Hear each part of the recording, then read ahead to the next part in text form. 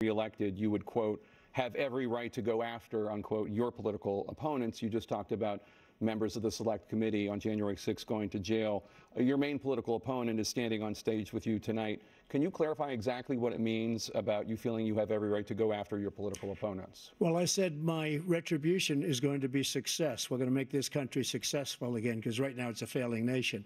My retribution is going to be success. But when he talks about a convicted felon, his son is a convicted felon at a very high level. His son is convicted, going to be convicted probably numerous other times. Should have been convicted before, but his Justice Department let the statute of limitations lapse on the most important things.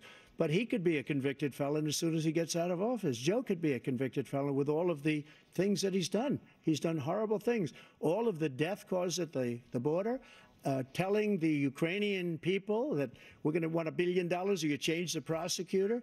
Otherwise, you're not getting $1 billion. If I ever said that, that's quid pro quo. That we're not going to do anything. We're not going to give you $1 billion unless you change your prosecutor having to do with the son. This man is a criminal.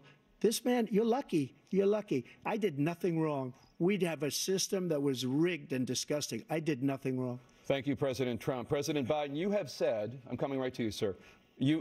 Well, you want to respond? Go ahead. I'll give you a minute to respond. The idea that I did anything wrong relative to what you're talking about is outrageous. It's simply a lie, number one. Number two, the idea that you have a right to seek retribution against any American just because you're president is wrong. It's simply wrong. No president's ever spoken like that before. No president in our history has spoken like that before. Number three, the crimes that you are still charged with, and think of all the civil penalties you have. How many billions of dollars do you owe in civil penalties for molesting a woman in public, for doing a whole range of things, of having sex with a porn star on the night while your wife was pregnant? I mean, what are you talking about? You have the morals of an alley cat. Give you a minute, sir. I didn't have sex with a porn star, number one. Number two, that was a case that was started and moved. They moved a high-ranking official, a DOJ, into the Manhattan DA's office to start that case. That case is going to be appealed and won.